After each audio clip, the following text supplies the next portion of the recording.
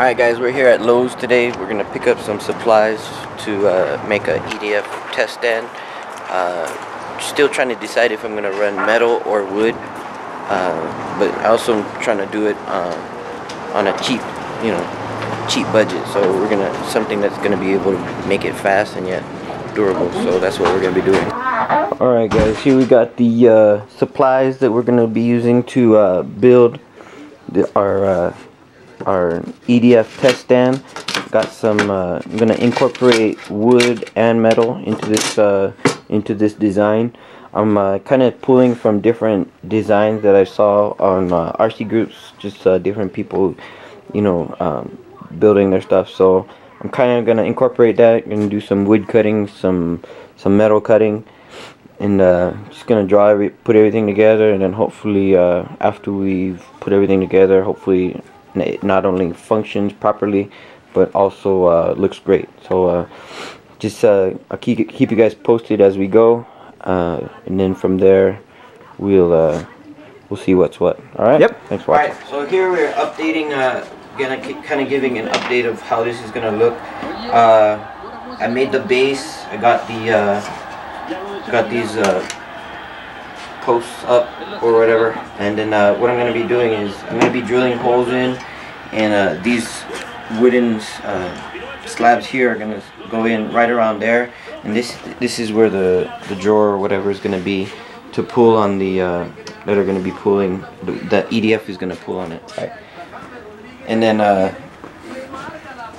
what we're going to be doing is I'm going to be reinforcing the back here. That's where the scale is going to go. And then I'm also going to be cutting, oh, here, let me move this real quick. I'm going to be cutting a little bit off this board. And this is what's going to be, this is what it's going to slide on. So I'm probably going to use this side for the, and then I just got to measure, before I cut, measure where, measure this out, and then after I'm done with that, then I'm going to put these on top. This is going to be on top. What?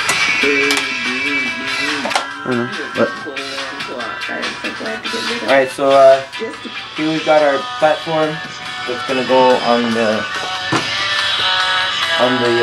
base over there. And then we're just putting in the screws. I'm going to have an adjustable piece of plywood.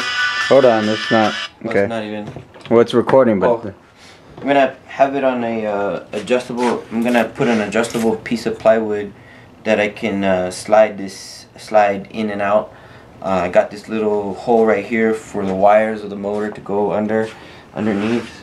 And then from there, I should call it quits for the day, just because it's getting late. And then this should only take me the next 20 minutes or so, hopefully. And then after I get all this stuff put together, it should be it until I get my testing equipment in.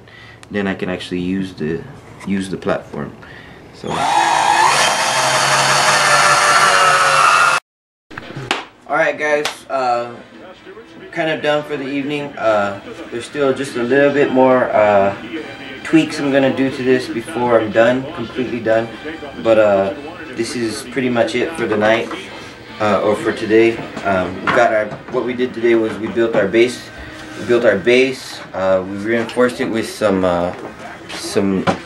metal that we bought from Home Depot. I know in the beginning, in the first video, we said we were at Lowe's, but we decided to go to Home Depot instead. It's a little easier finding some stuff. Reinforced it in all the different spots, measured everything.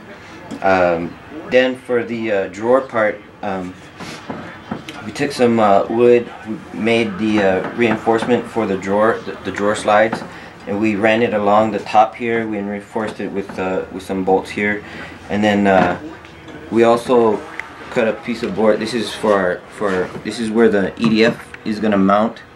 The wires are either gonna go down below, or I'm gonna have just the wires come down below over here.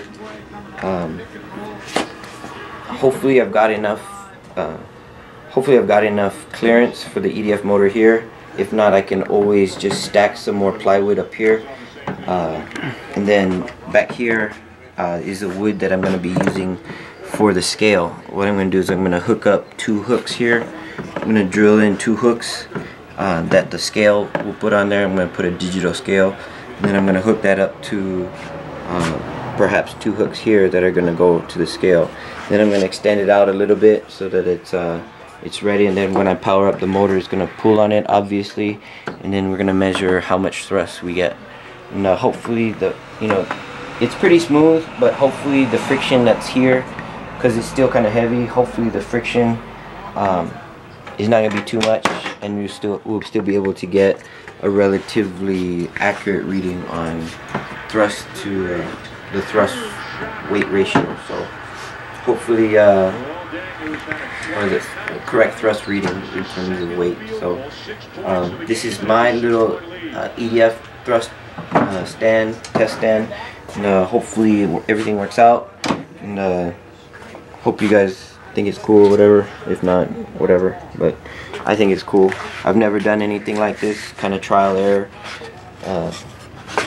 Well, trial, haven't really tested it out or anything like that. So hopefully after I get all my equipment and stuff,